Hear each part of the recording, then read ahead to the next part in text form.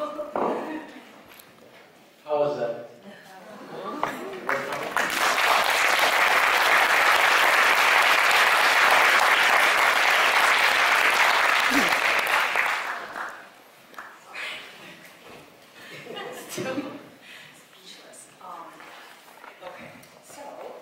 From here, I'd like to interview Ms. Hotta. I have a few questions to ask, and then I would open the question for the questions after this. And Professor Atkins will interpret the questions and answers. I'd like to make a disclaimer. I'm not a professional interpreter. I am a professional translator of classical Japanese. So if there was a mistake in the translation, I take responsibility for that. But I don't feel bad if I make some mistakes on the translation. I can tell there are a lot of people here who know Japanese. If you notice that I make a mistake in the interpretation is not for you.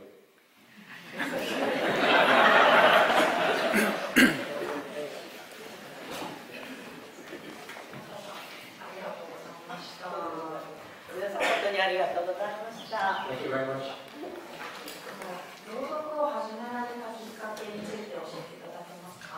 The first question was about why you started reciting texts, classic literary texts. 15、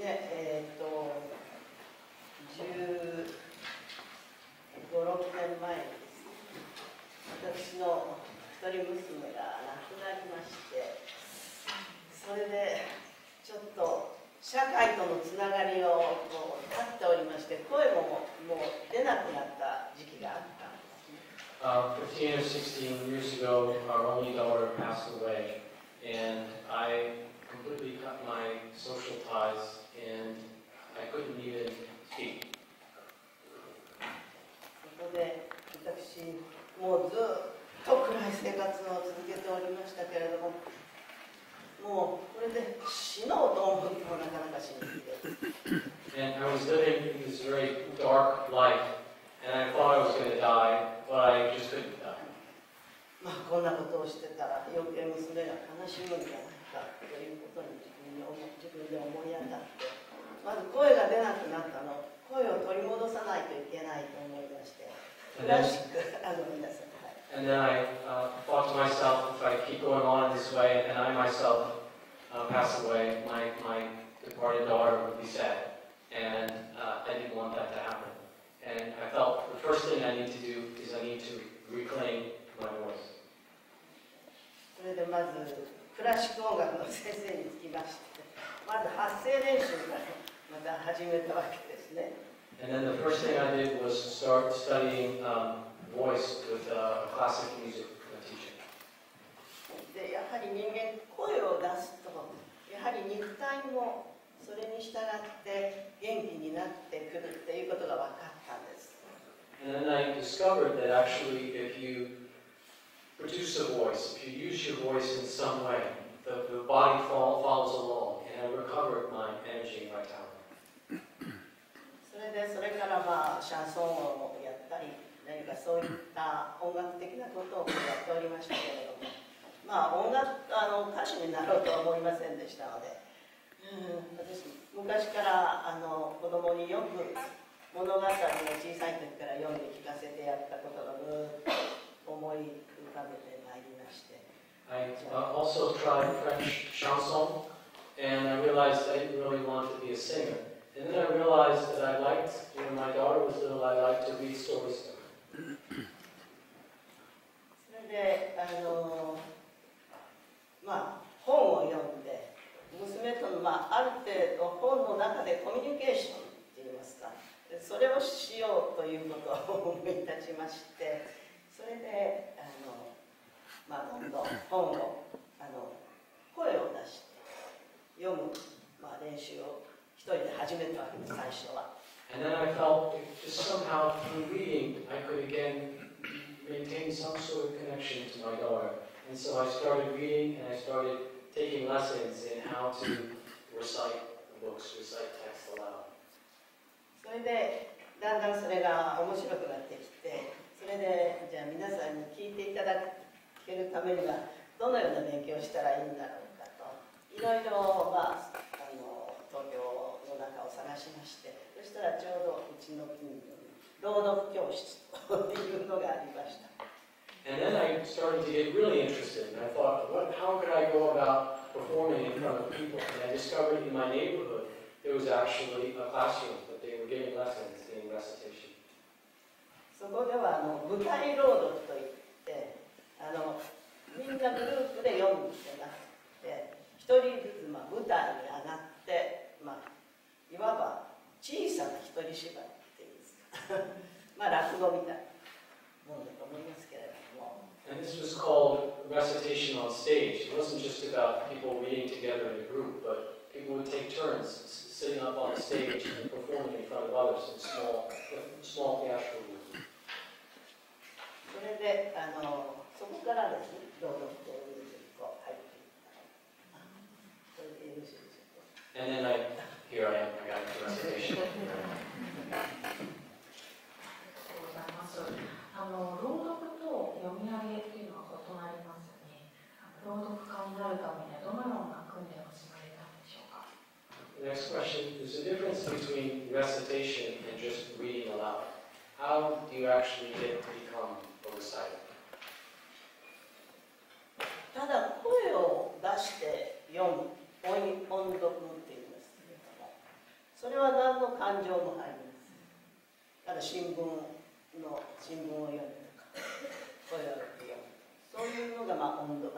小学校の時代に皆さん教科書を読まれたことありますでしょ。声をReading aloud and recitation are very different. Reading aloud just means you read it aloud. Just read it out loud. And there may or may not be very much feeling put into it. It's like reading a newspaper out loud. You do this in school, just read something out loud. It's quite different. それで朗読となりますと、やはり書かれた作者の意図、それからどういうことを言いたいのか、もうとにかく本を声に出しているまで100編以上は読みます。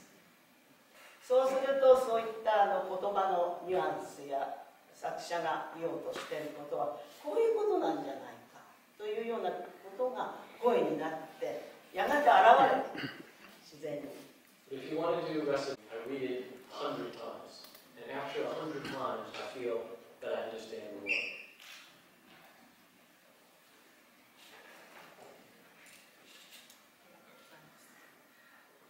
皆さんに会場の皆さんに質問をする前に最後に一つ質問なんですけれども、平家物語をさせて今回読んでいただいたということだったんですけれども、特にこのシーンを読んでくださった理由はありますか？ The next question is about the scenes that we'll pick for tonight. What especially interesting about the scenes on the Christmas recall? やはりですね、夏の夜市はその物語面白いですから私は好きなんですけど、壇の浦で二位の尼が天皇を変えて死ぬの。それは本当に二位の尼は滅びようと思ってやったんではなくて、天皇を抱えて三種の神器も抱えて海の底に自分が自ら入っていくということは、なんか勝った自分は日本国を全部持って海の底へ沈んだんだと、負けたんではないというその心に来ていますか。女としてもですね、母親ではないですけどおばあちゃんですけども、孫を抱えて日本国も一緒に、だから救ったといえば平家を救ったといえば救ったんだと私は解釈している。 The part about Yoichi hitting the fan is just intrinsically interesting. The part about Lady Ni holding her Antoku in her arms and plunging into the sea, I think is really interesting. It wasn't simply that they lost, they died. She had the emperor in her arms, and they had his 3 imperial regalia, the mirror, the sword, and the jewel. And they had 2 of them, the jewel and the sword. She put that into her robe, and she held it, and she jumped into the ocean. And it was an act of defiance, and it was really almost as if she won, in a certain sense. She had Japan in her arms, and she took it with her. And so, as a woman, I thought this was kind of inspiring. それが滅びの美学という題名をつけさせていただきました。And it's for that reason I titled this performance The Aesthetics of Ruling. ございました。では会場の皆さんに質問させていただきます。We're going to take questions from the audience if you have some. We're not going to run up the aisles with the mic. We need you in a big voice to let us know what you'd like to hear. You can ask in little Edith, in the back. Does Miss Hotta ever, she seemed to have spoken tonight more than sang it. So with her musical background, has she ever sung it like Japanese and bebop? The question is, has she ever sung it more, given a sung performance than a spoken performance, such as with you?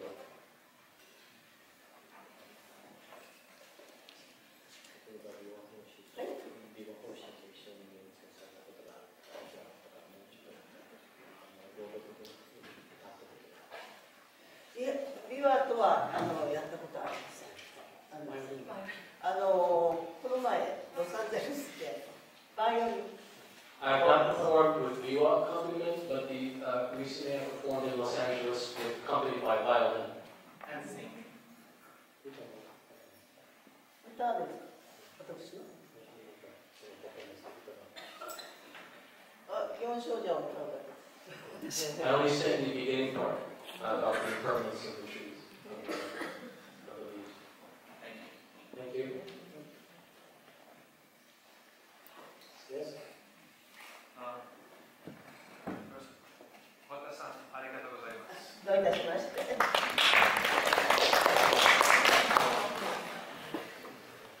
Was the virtuosic guitar solo in the middle of the piece a tribute to the original stringed instruments of the original performances?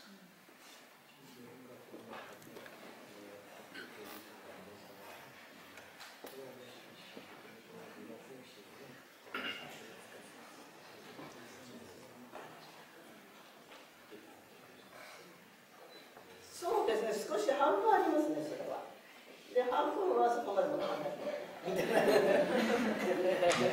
Half of that was my intention, and half of it I really wasn't thinking about.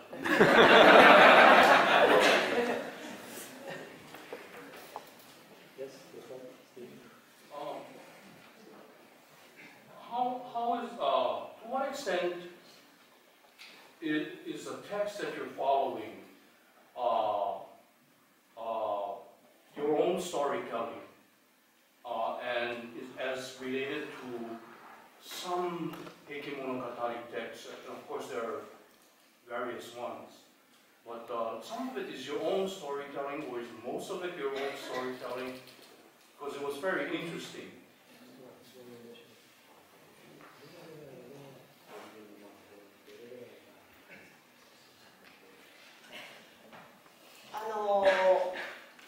夏の夜市は原文のまま、それから最後の何ですか、壇の浦も原文のまま、それをのつなぎ目の夏の夜市が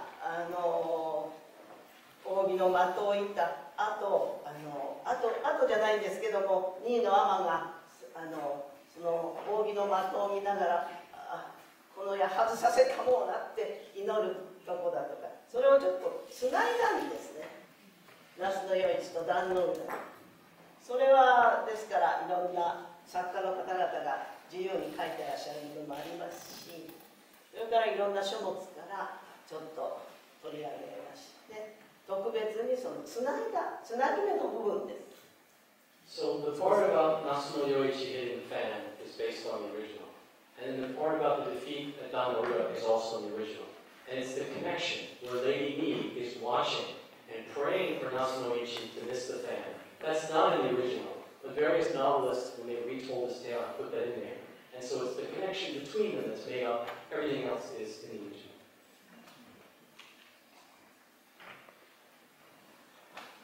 In your introduction,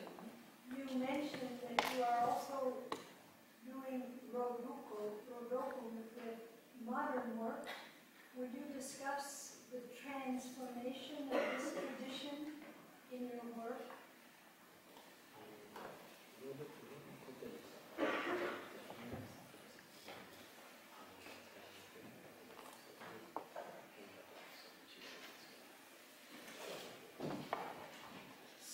それはやっぱり現代のものは今私たちが生きてるその空気ですし、古典は古典で歴史の中へからずっと脈々と続いた一定の昔のものですね。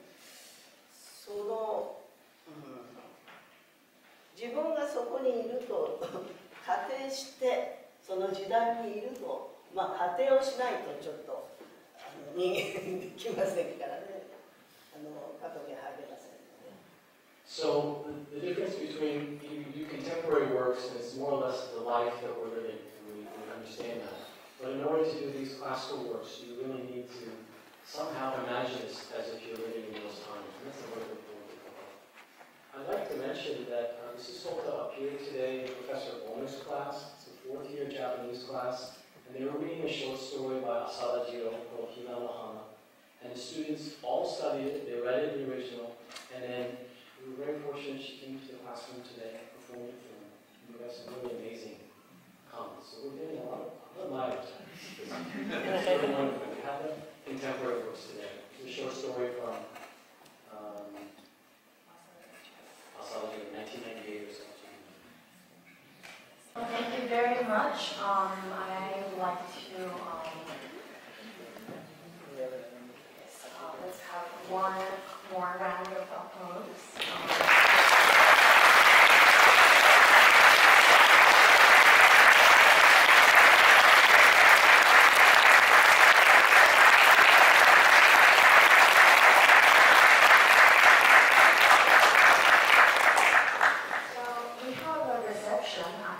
Library, which is just across the hallway. So if you can stay, please join us. Thank you very much.